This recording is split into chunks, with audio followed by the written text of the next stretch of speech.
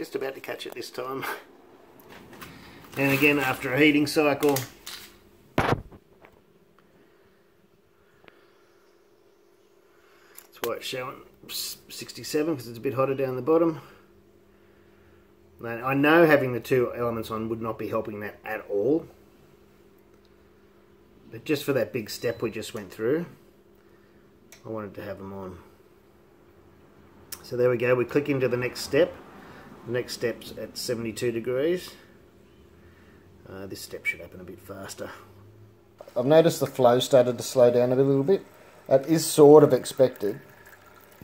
It's still going okay, but I've had to back the pump off a little bit. And so this is at the point where I'd probably really like, but it's a personal choice, to pull out that screen and give it a stir.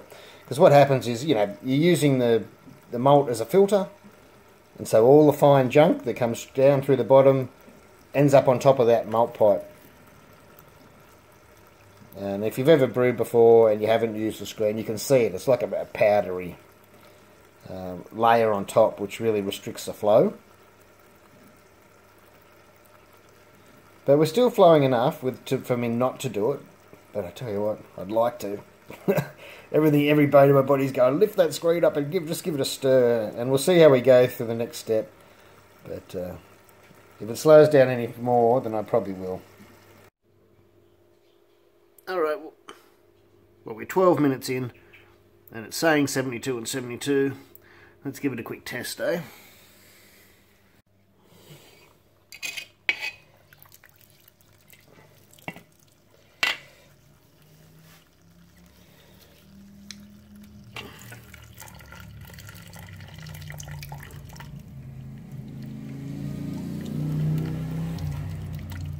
That's pretty good. 72.1, 71.9. Yeah, it's cool. We're there. That was much quicker.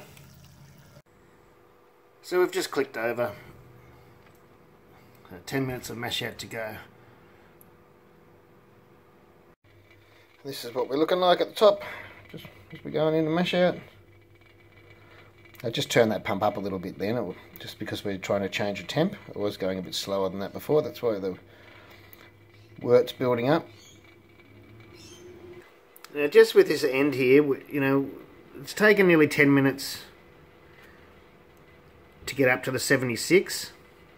So even though my timer's going to run out, I'm going to manually put it on 76 for the mash out and let it go another 5 minutes or so, just to make sure. I'm taking those beepings, it's telling me it's the end. So I'm going to just pause that and I'm going to go into manual mode. I'm going to set the temp.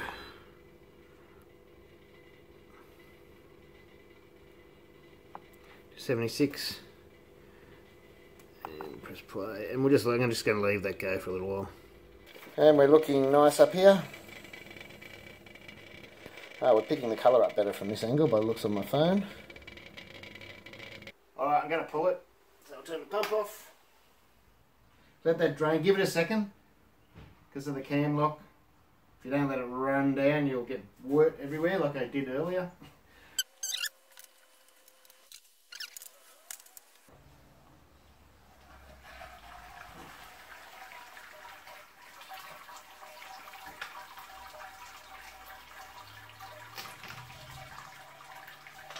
And we're on. I can't see the... I'm going to take this out. You don't have to take this out, but I'm going to use my old strainer. I just want to see how far the wort is above the grain bed.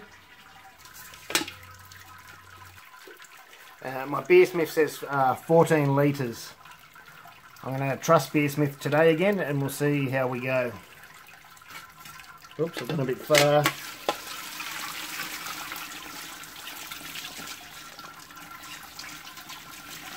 I should have the black cap on to stop it going down the centre pipe. And so you can fly sparge if you have your HLT high enough. Just put the hose in there, but you've got to keep your eye on it then. I might stick that black rubber cap on so all this goes down the through the malt rather than down the centre pipe.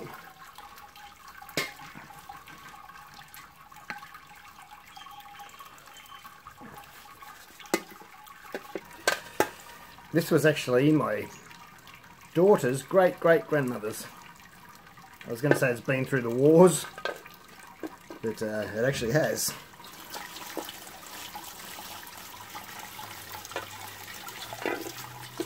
And the last one, it's 14 litres all up. So 19 I mashed in with and 14 litres sparge. And we'll see how we go.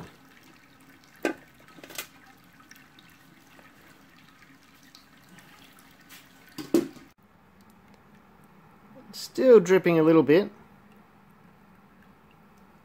I could get a little bit more out of it, but I think that's going to do me today.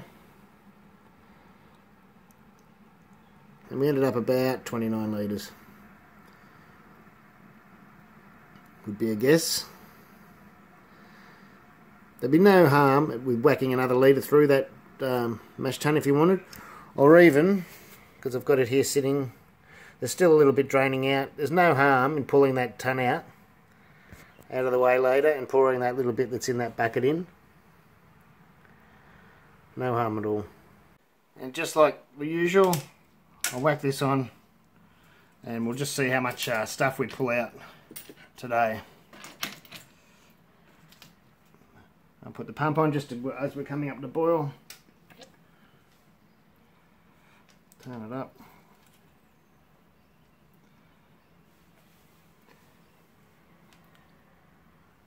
I'll say it again, I do use firm cap or a version of firm cap. You don't need to.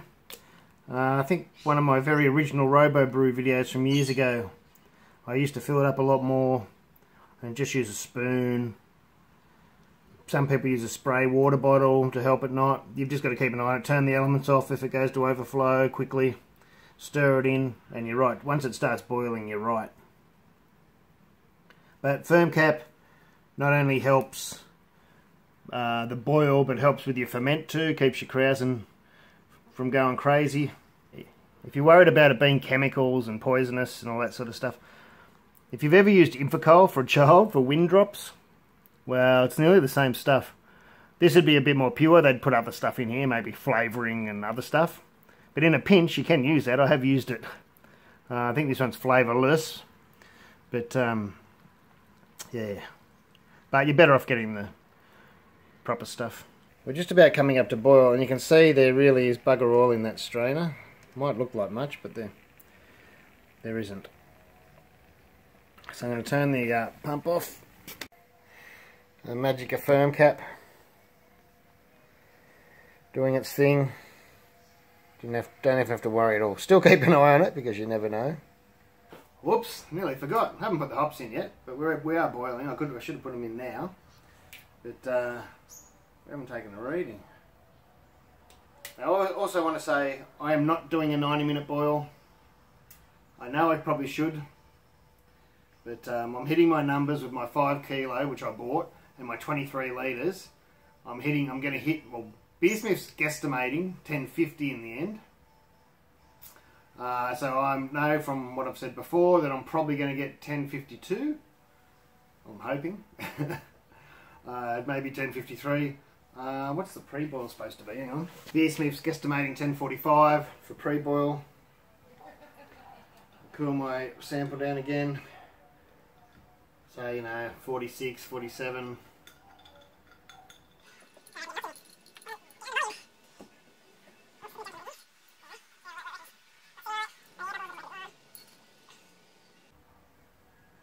Forty-six.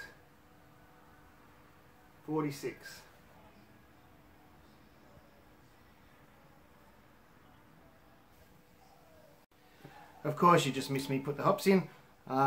It's 13 grams of Magnum I'm putting in. I just put in.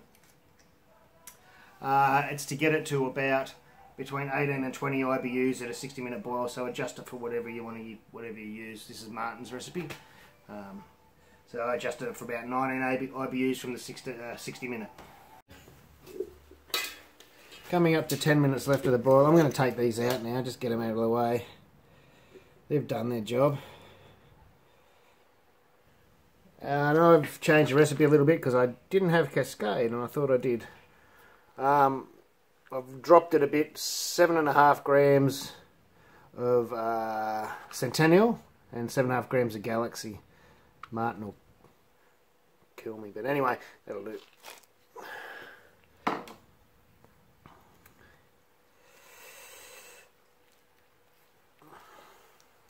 Just going to leave it on the side for now. Sometimes if you do want it to sink and you're not using much hops, I'll put a stainless nut or something in the bag. But that's doing alright.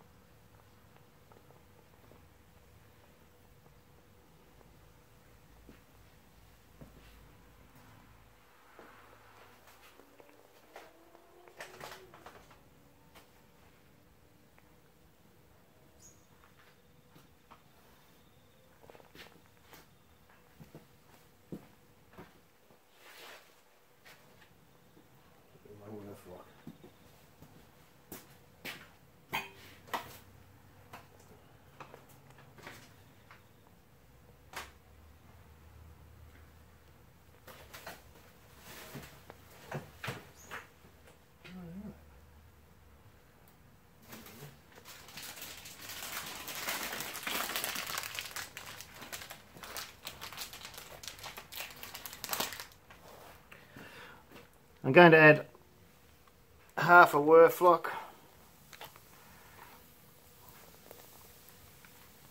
Oh, 3/4 of a Werflock. And my PVPP, which I've dissolved in a little bit of wort. We're coming up to the end of the boil now. I'm using my phone as the clock. I can't see it while I'm videoing. But I know we had about a minute left when I started recording. So I think that'll do.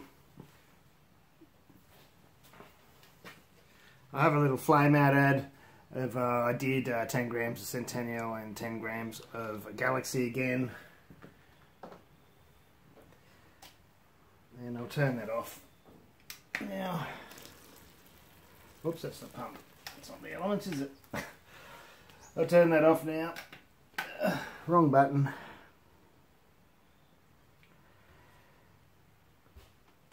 Just get that out of the way like that for a sec. I'm going to use this bag again. Hopefully it won't fall in this time.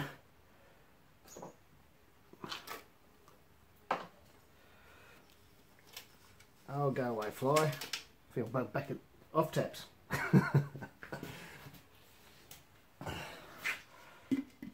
Put that in there.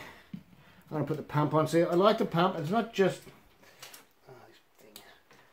for the fact of whirlpooling. It's the fact that I can also run a little bit more hot wort through the tube because I'm going to use it to go through my chiller. But not that anything's going to have grown or bugs got in there at the temps it's been at.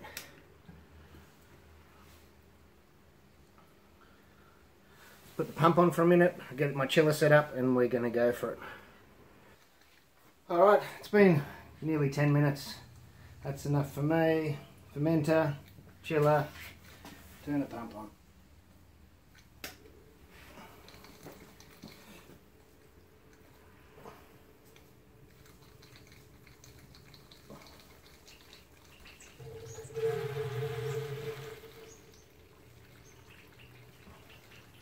Get it going slow first. See what temp we're coming out. When I say slow, I don't know that much. I think I can open it up a bit more. The groundwater is going to be warm. 23. I'm going to open it, get it going a bit faster and see if it gets any warmer. That's about the temperature of the groundwater. It's probably a little bit warmer. Things just haven't quite warmed up yet. We're going a bit fast. All I did was just go and turn the tap up a bit and we're nearly half done. Yeah, all a bit odd. I could have gone a bit slower. I know it's going down now. I've turned the tap up. That's about as low as I'm going to get today.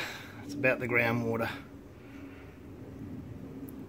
Today I got 22 in the fermenter. But there's still a fair whack in the chiller, which will probably be at least half a litre, getting close to a litre. And as I said earlier, if I had weighted and drained properly, there's probably nearly another litre in there. Alright, got a little bit out of the chiller. I still haven't cleaned up properly yet. Well, you can't really see it. The people have asked me why I just don't take a sample out of the fermenter. At the moment it's at 25 degrees, or just under 25, I think it says on the fridge, 24 point something. And I've already put the yeast in because I put it in immediately. And then I've forgotten to take the reading every time.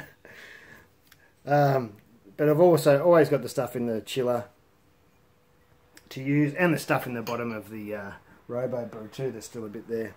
I could easily get a hydrometer reading, but I might do one later, but it's a bit late with the yeast in there, isn't there?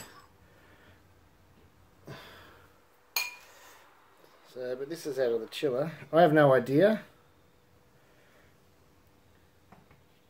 how this is going to go, but we'll see, eh? Bloody bubbles. I'll just chuck it. Old school. Is that enough? That'll be enough. Alright, what are we saying here? 52, 1052. What did I say?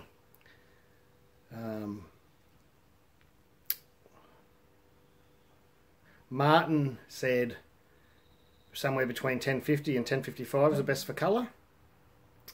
My Beer Smith said predicted 550. You can try that out. 23 litres, 5 kilo RedX in my profile. But as I said, I always come about 2 points up, and I'm at 1052 now.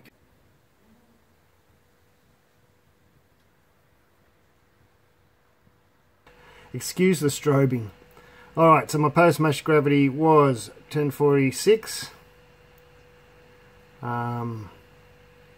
And I got about 28.5 litres, I think it was. It could have been 29 even. As you saw, 46. And so it's saying I got a mash efficiency of 85.9. I usually get about 82. And I had 22 into the fermenter, besides all the stuff I've lost in my chiller and everything else, at 1052. Just in case I didn't have the camera on then, I don't think I did unless I turned it off. I just emptied the rest of the wort out of the chiller. There's easy half a litre there. That's the water out of the water side, don't worry about that. But that's all wort out of the chiller. I'm just going to let that clear for 5 minutes. You can see the, I don't know if you can from the reflections, the proteins and that start to flocculate, or whatever it is, coagulate and drop out, and whatever you, whatever words you want to use. And we'll see if we can get a nice clear reading from the top for the hydro. Thought I'd better show. I think I've done, yeah, see there's none under there this time. That's why I didn't have any issues. Last time there was, somehow. I haven't disturbed this yet, so I'll have a quick look. Oh, I didn't squeeze the hops today. Sometimes I do squeeze the hops. Oh, it's not really much to see, is there? But just in case anyone was wondering, that's what down below looks like. And I put it outside so it's a bit brighter. We'll have a look. See, I've still got a fair bit of wort in there, which I could have got out too. That's why I was only at 22. You add that to me chiller, to the wort I didn't even put in. There we go. So that's sort of 52, 53. Told you as I said before in my other videos, my hydro and refrac tend to be out only once it gets up to about the 1050-ish mark. Cheers, done and dusted. This is just a pale ale. Waimea and Citra mainly. Tasty little number. Alright, so everything went good. everything went really good. I might just move that camera. I just moved the camera a bit so you can hear me. Everything went smoothly. What can I say? Most of it's been said in the video. Had little issues getting the top screen on, but there's a few tricks you can do. You can put it in the fridge, get it on. In the end, I didn't really need it because I didn't go down the overflow pipe. So, did I have to put it on? Probably not. But anyway, the first step between 52 and 65 took a while. Well, 15-20 minutes. I sort of think I'd speed it along if I was going to do that bigger gap again with some boiled water. So maybe I would have mashed in with 18 litres, and then when it was going to go up from 52 to 65, I would have put a litre of boiling water in there, and that would have helped it right along. Besides that, the small steps went pretty good, I think. Or you could sort of factor in a bit of a ramp time too, if you desperately wanted your half-hour steep or pause or whatever you want to call it. You could add a little bit on, 5 minutes or so, just to help with that ramp time up. But besides that, everything went smoothly. The bottom plate worked well this time. There it is there. Nice red and clear. I'll leave a link down below. It's from, the recipe's from Martin at National Home Brew. Now, just before everyone accuses me of working for him, I don't. In matter of fact, I've barely bought things from him because he's up in Queensland. I have, on the odd occasion, bought a hops, I think, and maybe a couple other things. It was a few years ago now, though. I did go to buy a fermenter off him a while back, but the postage was a bit of a killer all the way from Queensland down here. But he had some nice fermenters. Anyway, it was him, and looking at his website, that got me interested in how to use RedX properly. As I said earlier, I don't normally put it in brews to get a red colour because you need way too much of it. If I've got a recipe already and I just want a little bit of red, I'll just use a bit of roast or something, 50 grams, and that'll give me a nice red colour. But today I got a nice red colour from 100% RedX. That's all I used. And everything went really well. Except I'm thirsty, it's hot.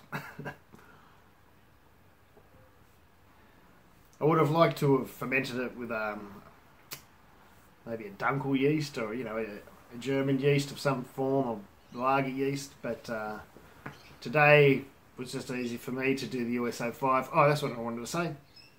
If you read through his instructions for how to brew, he does it slightly different. He puts it in a cube. You could use a fermenter if you had it cold, and then he crash chills it overnight to like 1 degrees. And then the next day he racks it into a fermenter, and then he puts the yeast in. And especially, at least for the lagers, then he ramps up slowly to the temps he wants to the end. It's just to make sure you get a really clear beer, the reason he does that. And the reason for the step mash is to get the nice colour and a nice clear beer and malty, and so it attenuates, it ferments out, because he was having issues. You'll read it in his instructions. He actually got instructions from the brewmaster at Best Malts, where they make the malt. So that's where it comes from if you're asking and you don't want to read the story. That's what I wanted to say too. That's why if you're only doing a single infusion or something like that, mash, and you're mashing it at the, you have your water at your mash temp when you mash in, and then you drop 5, 6, 7 degrees. It will take 10 or 15 minutes to get back up all the way through the mash bed to your desired mash temp, and that's why I always say to go a bit hotter with it.